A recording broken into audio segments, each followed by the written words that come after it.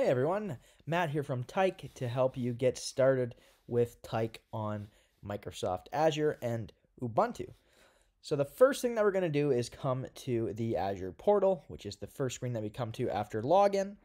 And from there, what we'll do is we will come over here to virtual machines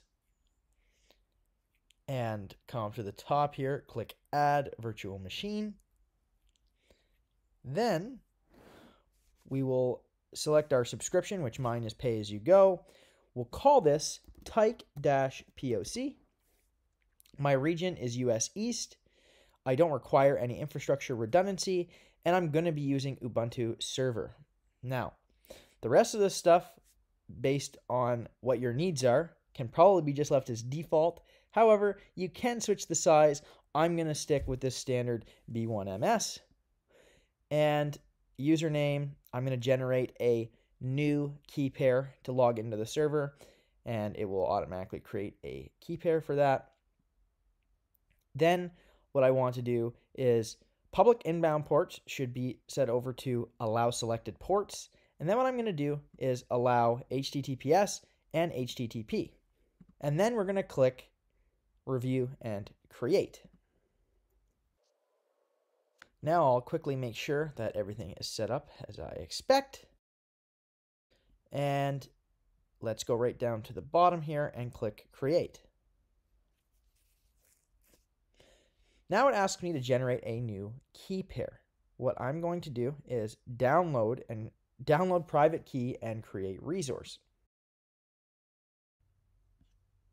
And then I'll do replace since I already have one that does this. Yours may not need to be replaced if you don't already have a file named this, so I'll do replace. And then it will download that key pair. Now you'll see my deployment is in progress. Once this is finished, then what we'll do is go into actually logging into the machine. And for that, I'm just going to click here, and then I'll come back into virtual machines. Now, what I'm going to do is come over here and click connect.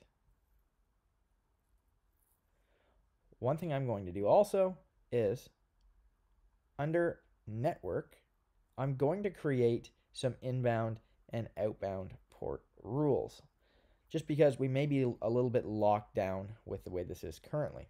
So I'm going to add inbound port rule, and you'll see source any, port ranges all, destination any, destination port ranges. I'm going to allow all, and we'll do priority as 100.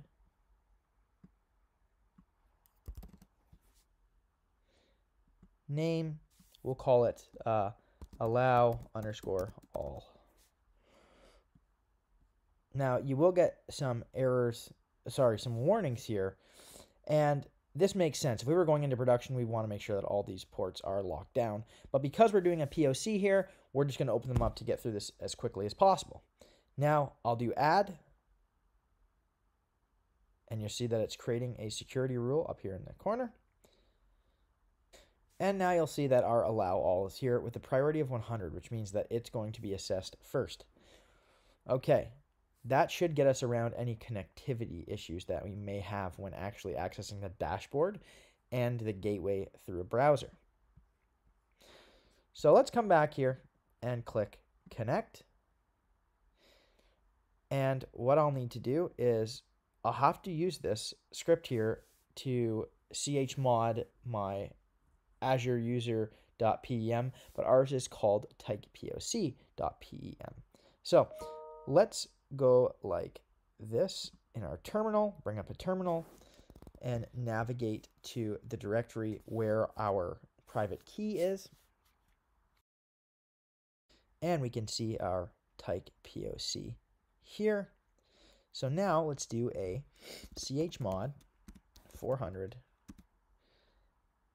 tyke-poc _key.pem. And that worked successfully. Now what we'll do is we'll do tyke-poc _key, -pem, and you'll see that it puts it into here for us. Now we set our person up as Azure user, so you should be able to copy to clipboard, come back to this, paste this, and we will get access to our virtual machine. All right, we're in the virtual machine now. So now we can start getting set up with Tyke. So the first thing that we're going to do is run this command to install Git onto our machine. And I'm going to run that. And now Git is installed. Next, we'll do a sudo apt-get update to update our apt-get repository. Then once that's completed, we're going to run this, which is going to install a few things for us. So we've got apt transport HTTPS, CA certificates, curl, new PG agent, and software properties common. And we'll run that. We'll do yes.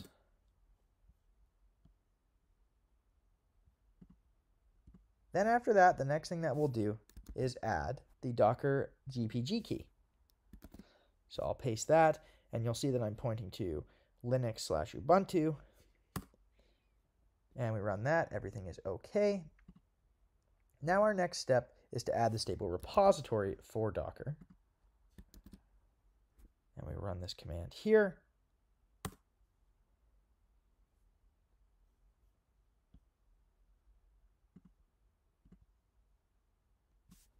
And once again, we're going to need to run a apt-get update.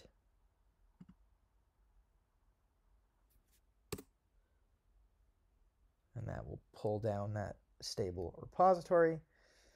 Then what we need to do is actually install Docker. So we're going to install Docker CE, Docker CE CLI, and container.io. And we'll run this command right here. Say yes, and it will pull down those dependencies.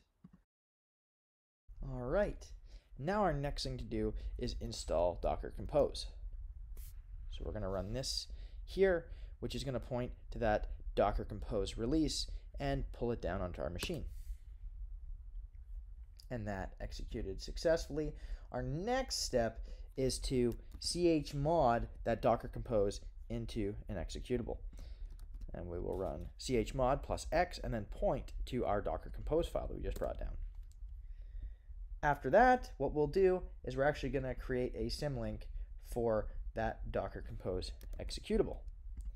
And we will run this command here, which points to where our current installation of Docker Compose is and is going to create the symlink on the other URL. Okay, now we can actually start to pull down our Tyke code. So what we'll do is we're going to use Tyke Pro Docker, and that's going to have a Docker Compose file that's going to bring up an entire stack for us here. So git clone, and then we're going to point to that Tyke Pro Docker repository and pull that down. And that worked. Now what we'll do is change into that repository by running this cd command. And now we're in Tyke Pro Docker demo. Then what we need to do is use sudo su, and we'll run docker-compose up-d, and that's going to bring up this stack for us. And then we can see that we have done ×5, which means everything should have been brought up correctly. So now let's actually try and access our dashboard to get started. Easiest way to do that is just to grab from the connect screen here, just to grab your public IP, bring this up, and you'll want to access this through http:// and the dashboard actually runs on port 3000. So now let's try and access that. Now, again, if you cannot access this, just quickly come over into, when you're in the virtual machine itself, come over to networking, and we can say okay to that. and make sure that you've added an allow all policy, or at least opened up ports 8080 and ports 3000. All right, so it says that we have an unlicensed dashboard. And at this point, you're going to want to grab your license key. So I'm going to do that right now and paste it into this text box here. Then say activate key. All right, now we have access into the dashboard. Our key was accepted. I'll call my organization Tyke. Organization slug will be Tyke. Email will be matt@tyke.io. First name, Matt. Last name, Tanner. Password, and we'll also give it a matching password. And click off the read and agree with terms and conditions. And bootstrap.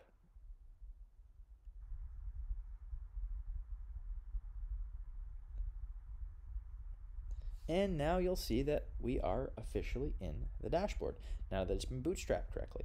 So the first thing that we're going to do here is actually, and the only thing that we'll do, is actually set up a API just to make sure that everything is working correctly. So in the menu over to the side here, click APIs, add new API. We'll call this test-API. It'll be a RESTful API.